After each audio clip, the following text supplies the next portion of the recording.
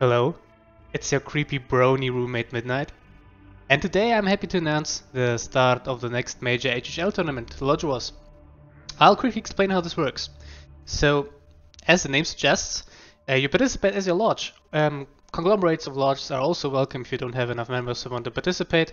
So basically you have to have a team of at least 9 people, or up to a total of 20 people, like the maximum amount of people who can be in the lodge.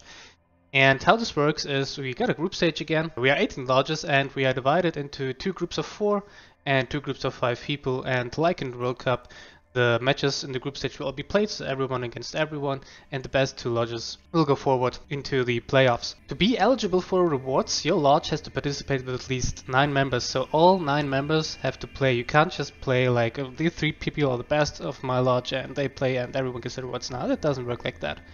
And also, if a player plays round 1, like me now, he is not able to play round 2, so you always have to pass the next round. This way you basically can play the whole tournament with 6 people and let 3 other people play the finals, theoretically. So yeah, I hope this makes sense. We are playing as groups of 3, I mean the lodge versus lodge thing. 3 people are announced and they will play against the 3 other people who are announced from the other lodge. Okay, that sounded weird. Anyway, I hope that makes sense. I'm really terrible at explaining such things. You can read the Lodge Wars rules in the Discord in case my babbling made no sense. Anyway, and we're playing a best of 3 match. We have to declare 2 warlords. It's not like in the World Cup, they are not fixed for the entire tournament, they are only fixed for this round, and we have to play a best of 3 match and win with both warlords. For this match, we're playing against the Unremembered Empire. I'm playing for Trader's End. Yeah, this is my lodge, you know it by now probably. We are backed up by Orion, but we are almost pure Trader's End. And we're playing against the, as mentioned, Unremembered Empire. I think this is a conglomerate of 4 lodges, the Brotherhood, 500 Worlds, Thunder Warriors, and Iron Hands, if I'm not mistaken. And I'm playing against CommissarVorchevsky. So how do you pick warlords for that? It's pretty random. I just wanted to have something solid. So today I'm playing Vulkan as my first warlord. He's just super beefy, punishes aggro with that, very versatile, has room for attack, and got buffed recently, so really good warlord, helped me in my last weekly a lot, and also Kaeria Casryn. The sisters are also quite versatile, I like them. She puts a more aggressive playstyle, she's great at control, and I thought she has room for a nug tech to compete in tournaments. And my opponent, CommissarVorchevsky, brings Luther, also a recently buffed warlord. Interesting to see him. I don't think he's that good in the competitive scene, because he's easily attacked against if you know they're playing against him, but nonetheless he might punish slow attacks, like Vulkan. And then good old Horus, very flexible warlord, can rush you down in a couple turns, can play troops, can play tactics, always seen a lot in tournaments because of his consistency, versatility, and just being overall a very solid warlord. Alright, I'll DM my opponent and I'm ready. I hope he replies, and then I'll see you in game 1. Very good. He started with Luther. Pretty happy about it. I'm keeping Pale Scourge. Kept that especially for that matchup. And probably will mulligan the rest. Going second sucks a bit. Hopefully he doesn't have turn 1... Oh, what's it called? We are wardens and warriors. We are the sons of Camba. Okay, he doesn't. Very good. I forgot the name of the card. And he also face bash, that's interesting. The name of the card? The one which summons 2 Jaegers for 2 energy, I forgot it. Local Uprising, here we go. I'll just summon this. As you see, I attacked a lot of AoE here. And he attacks that, that's okay. I can't do anything with his troops, so... just gonna go with the Prosecutor Mistress here. Attack. Really need to keep his board clean, and I'm actually gonna go face. I really want to seal the game before he can transform. Not that happy about my hand, to be honest. But should work. So, what do we do? What do we do? I'm just gonna get this counter attack. I'm gonna summon White Falcons. They won't get sneak attack anyway. So, as mentioned, keeping his board clean. Pretty important in my opinion, and go aggressive.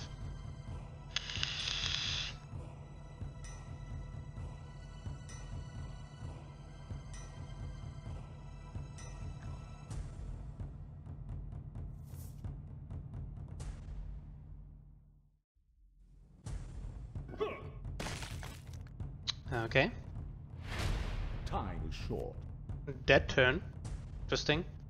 I'm just gonna play the Knight's Insurer, and as mentioned, I'm gonna go aggressive.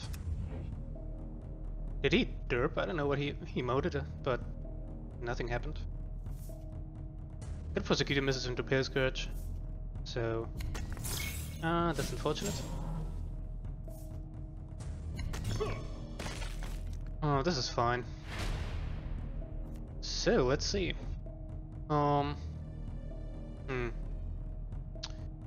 I could waste my AoE again. Yeah, I'm gonna do it. I'm gonna draw a card here. Oh, and the last rifle section is perfect. I also got the call for any bigger board, so I should be fine. Nebula's a tech card for Horus. And here's Euphemia King, so... White Falcons. Sneaky smack. Gonna summon another sister here, I think. Instead of the Axiarch. This is our plan. Right here. And give him a smack. Euphemia King will be pretty useless here, it's also against Horus. Here's Caliban's Heart. Good news is this is gonna get wiped entirely by a 1 energy card.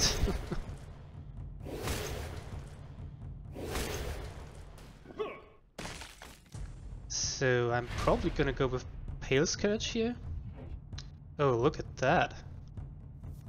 Kestrak. Axiarch. Pale Scourge. Oh, holy moly. I just hope he... Okay, even if he has unresistible charisma, it shouldn't do anything.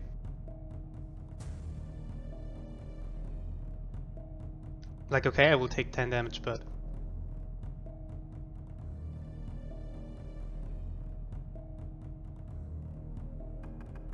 Oh, that was a turn. That's what I meant in the intro with Luther. Yeah, here's charisma. Local uprising. I will return. And didn't help. Alright, round 1 goes to me. And that's what I meant with Luther kind of being a bit awkward of a pick, because I mean, I countered his whole gimmick with a 1 energy card which costs 8 energy. So yeah, pretty good matchup for me nonetheless. Let's hopefully jump into the second one. Alright, here we go, fight 2. I have to play Vulkan obviously. And this is looking pretty good. I'm going first. We are the sons of Caliban. Missing my AoE unfortunately. My hope is also not very welcome. He plays Malkill, and that's pretty strong for turn 1. Here's my AoE, pretty good. And let's get... Should I get Fire Drakes or Last Rifle? I'm gonna get Last Rifle. And next turn I can play it alongside of Xavier, and it will be pretty good.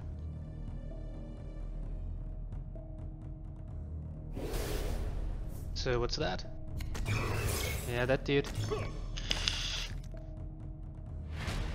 So not gonna go with Xavier path. I want to clear that because it will just keep generating troops. So let's Scorched Earth. And let's kill the knight. Oh, what happened? Kill the knight. Okay. And I'm also going aggressive here because I really don't want him to transform. Because against Vulkan this is gonna be my death sentence.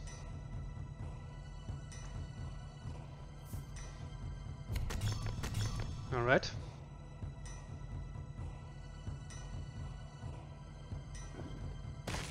Okay, he trades his Malkill, interesting. Okay, here are dev sets. I'm not gonna use them yet, I'm gonna play Naked Rastan and get face bashing. I want to put him more stuff on the board before I dev sets. I think I'll be greedy here.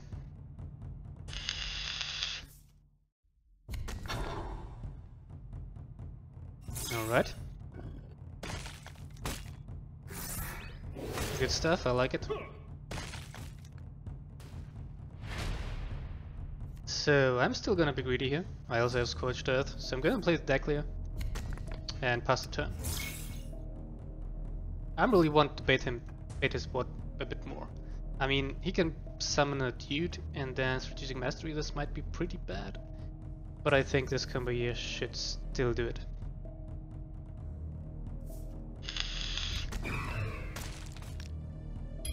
Okay, he kills this dude instead. Yeah, he doesn't trade his health. And that's fine. And he face bashes too. Okay. Alexis Nebula will be useless here. I'm still don't want a death set, so let's play Hope into Doombringer. I like that. Let's play Xavier naked, I guess. And let's use that.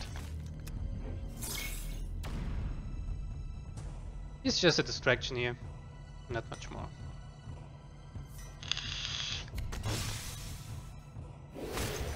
That's Diaz. And with Chaplain Xavier.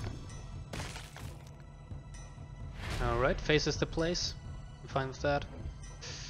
So what do we do here? It's probably time for a dev set.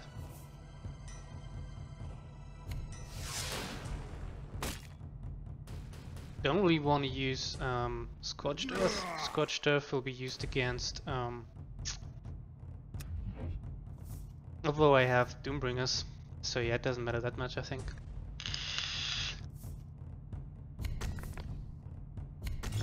Alright, more stuff coming to play. Unfortunately, I don't have a devotion. How good is that? Pretty good actually. So let's play the Doombringer. Yeah, let's play devotion. Doombringer. Take the Jew back. I'm a bit low in health, to be honest.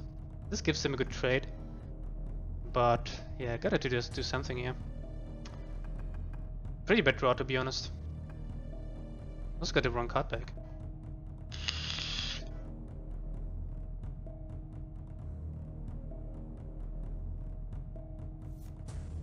Oh, I forgot about to do that. Holy shit, it's too dark. How long have I been recording like that? Now you see my face much better. Anyway, we will see. Okay. Ooh, that's nasty. And he trades this instead of ATS. Interesting. I personally wouldn't have done that, but I mean, why the hell not? Because now I can just do that. I can transform. Then I can Benevolence. Benevolence would have probably been used better on that, but I got Scorched Earth to trigger his sacrifice, so I think it's still worth. Here's another Melgator. Fine.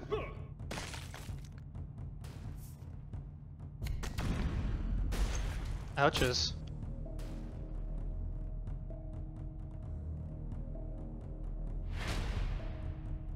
Okay, let's play Hope into... What can I play alongside with Rest and just Roshan squads? So let's do that. Let's generate a teaching. Devotion again, okay. Can't play both, so just Rest and Roshan. Hopefully he can't kill me.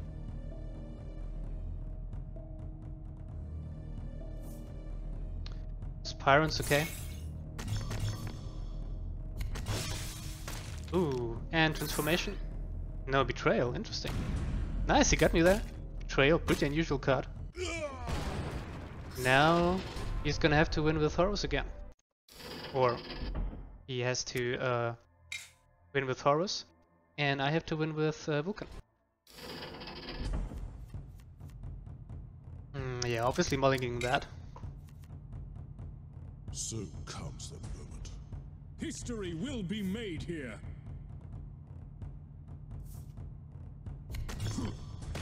Yeah, this obviously has to go. Hello. I am glad to meet you in combat. Orbital combat is very welcome against Horus. It's gonna face Bashi, obviously.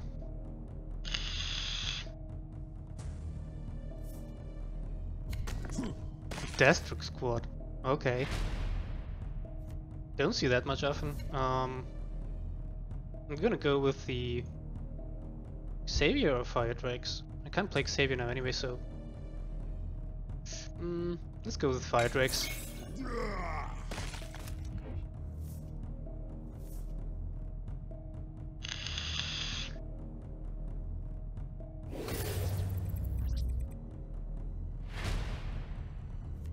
Okay, let's kill it and play the rest then.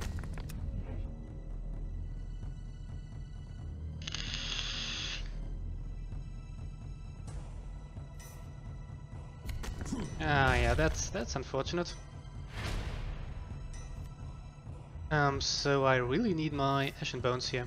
I'm gonna draw first, I think. So let's play Orbital Combat, so he can't do any wacky stuff. And Ashen Bones, very good, here it is. Now, like, this has to go urgently. Can't even leave it at 2 HP, so yeah, bit of an overkill, but had to do it.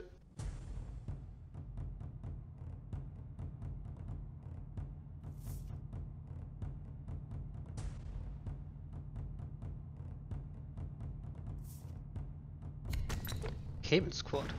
Interesting. Okay. And nothing else. Okay. I'm not gonna play the Fire Drakes yet. I'm gonna hope for well, let's get Xavier. Cheap Xavier might be cool. Play Devotion. And get rid of the K-Band.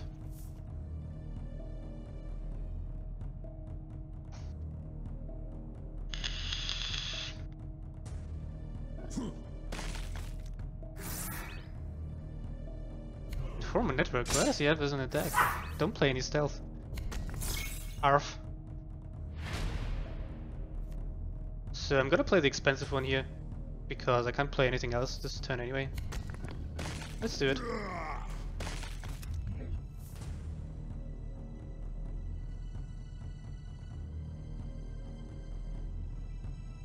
If he outflanks it, it's actually fine. Yeah, here you go. That's the first outflank. Okay, let's generate a teaching. Devotion again, nice. Throw Orbital Comet now. Now let's play the Xavier and call it a day. I hope he doesn't have a second outflank here. Second wave. Holy crap, okay.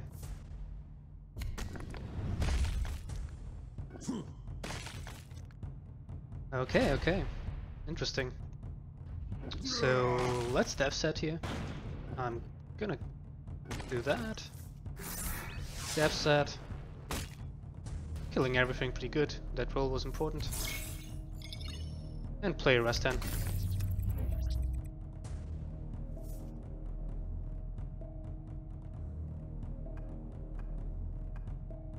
Looking good so far. His deck is a bit weird.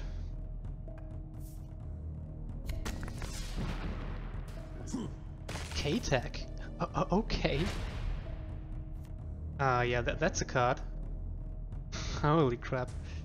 I don't have Urticle in this deck. I have another Ashen Bones, but only one because I expected to play Burn. He really surprised me with that. I'll be honest here. So let's manifest. Fire Drakes. And go face here. With manifest, I kind of bring myself out of range of Vengeful Spirit. That's the idea here. Could have also tagged into that with Rastan, but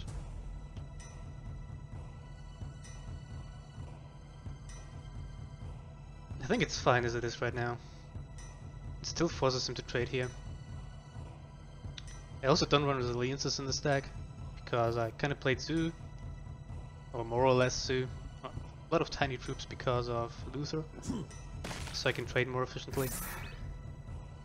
So he trades here, or attacks here, attacks here again, and oh holy crap, I expected another Fellblade, to be honest.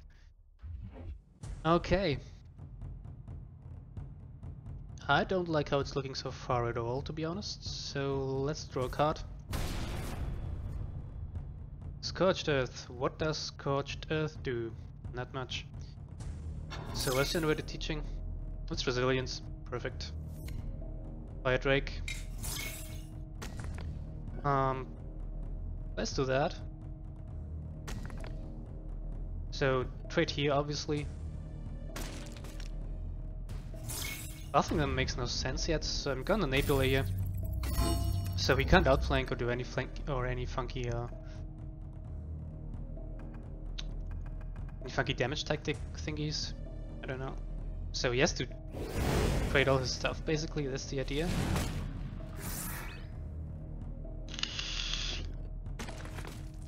Alright.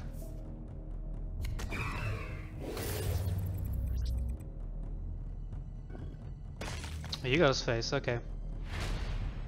So do I have some elaborate lethal here? I don't. So gonna have to do that. Fortunately. Well, let's generate a teaching first actually. Because I'm gonna play the Doombringer here anyway, obviously. Another devotion, so let's do that. And Doombringer. Nice.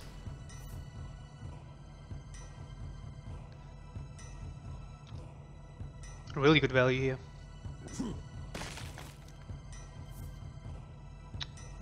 Honorable Sudoku. Oh yeah. Nice. So 2-1 for us. GG to my friend CommissarVorchevsky. He played a solid Ruther, and his Horus, to be honest, catch me off guard completely. Holy crap. Alright, I got a bonus for you guys here though. So we won our matches. I'm just gonna pin them here for the record in case someone wants a proof of something. And I got the matches of Spiral for you as well. Spiral played this round as well. You might know him if you're checking the ladder from time to time. He's like always in the top 10. He made War Master twice. He's also playing this round. And we're gonna watch his games as well. Alright, Spiral shares his matches. I didn't see them yet. I know the outcome. But yeah, he can't be with me because apparently he's only playing on his phone and he can't look at Discord and voice chat at the same time. And he played Lucretia, which is also kind of weird to pick, a bit like Luther. Like she can overwhelm your opponent and show an how to win, but she's kind of inconsistent and easily caught in my opinion. And Spiral's second warlord was Horus Lupercal as well. He played against CommanderGuilliman, and that's the Lodge Master of the 500 worlds, would have guessed. And he was playing Jenetia Krole, also a warlord I didn't see in tournaments that much. Still a pretty strong pick, and Camba Diaz. Both strong picks, just not seen very much in tournaments. I'm excited for those. As mentioned, I didn't see the game set, I only know the outcome. And let's jump into the first one. Alright, we're looking from Spiral's perspective. He's playing Lucretia against Krole. Pretty bad matchup, but he got a pretty good starting hand. Mulligan, one of the frauds here, obviously. Your army is nothing. Yeah, we're gonna see classic Lucretia hand vomit here. In silence, one can hear the truth. Krole goes face. This is usual, I guess. So yeah, here we go. Here's the hand vomit. And here's the scouts. Summons the counterattack for these dudes to buff that, I guess. Exiarch. Infantry. Just a casual 5 troops in one turn. And he face bashes too. Alright, let's see. Oh, that was lucky, not gonna lie. Like, I don't know, I would have made it different. I would have face bashed first and then did that, because this is the second best target in my opinion. Like, this would be the best, this is the second best. Yeah, it was quite lucky. But yeah, anyway, let's see. Obviously Tissio here. You back. And obviously killing those off, so Krole can't trigger a battle on her. Giving her a nice smacks. And a Goldstone for 4 damage. Sure, why not? Not holding them back. Going full aggro here. Ooh, look at that pull, Euphemia King. I think this is gonna be crucial. So yeah, ripped you back. You did a great job. You will be missed. This is gonna be huge. Alright, Kai's Lane is being played. Let's see. Yeah, that's not a very good draw here. Lord Malkiel. Gold stones. It doesn't trade with the gold stones. Will she use this to trade? Ah, yeah, I see. Okay. Okay, interesting. Okay, here are the, what are they called? White Falcons, not White Knights. No, what? Whoa. Okay, I forwarded to where I left off. Now he traded Kai's Lane into that. Okay, like White Falcons here, it's reasonable. But why would you trade Kai's Lane? Like, does he want to save health?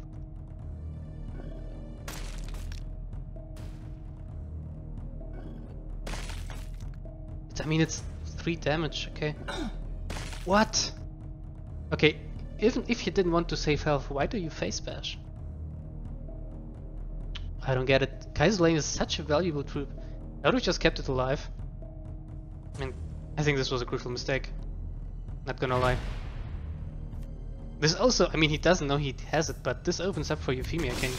This will be a 7 damage attack from the King. He doesn't expect it, but fuck. Damn, boy.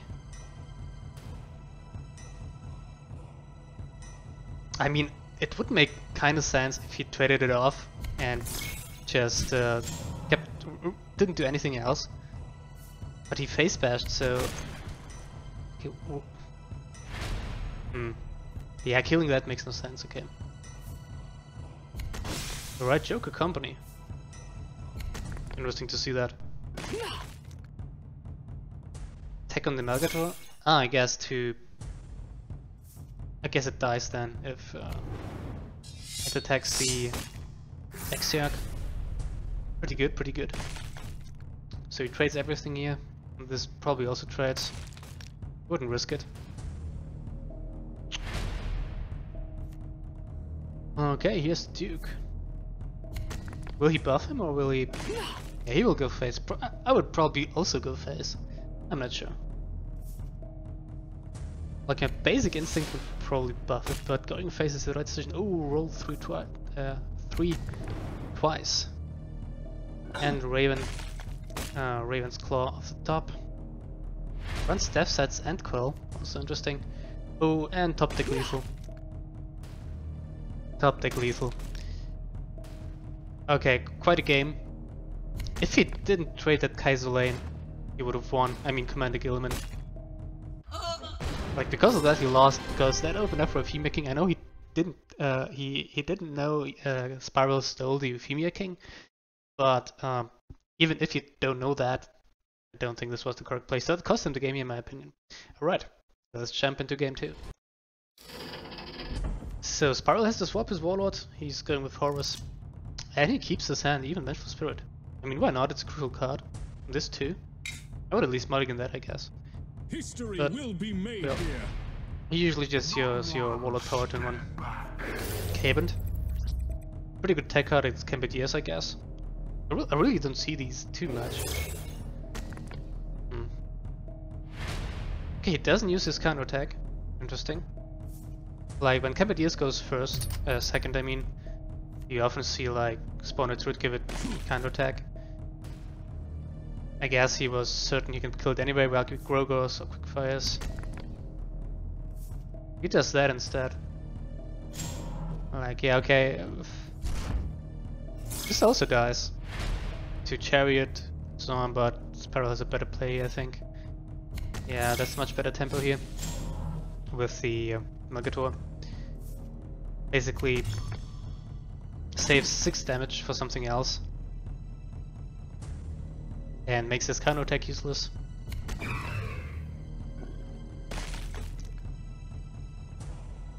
That's a weird attack, to be honest. Or is it? Actually quite smart. I just don't understand flanks which don't kill anything.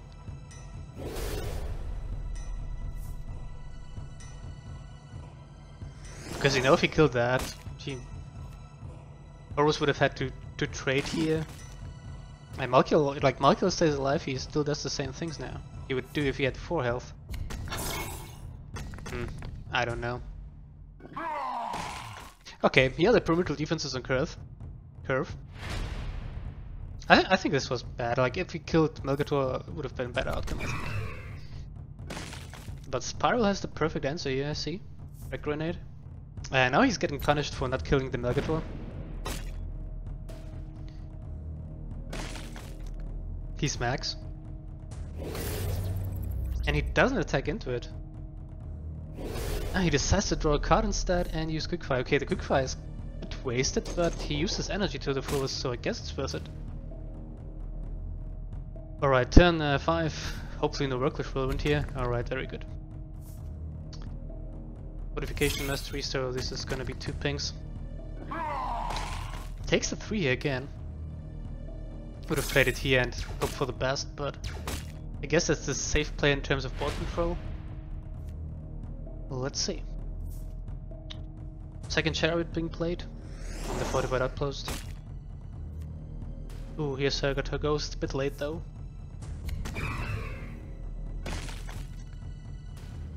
And playing the Grover to clear the 2 turrets from Fortification Mastery. Good stuff. So if he doesn't play anything too crazy here... Ooh, what is that? Castrag. And that's an interesting card for Camba Diaz. I don't know, because like he can't suicide his stuff. Like, it's good if you can suicide stuff, attack with stuff. I mean, yeah, you also have a full board, but what's the point of giving turrets attack? I don't know. Also very good top deck here, last rifle, so we can play something besides outflanking something.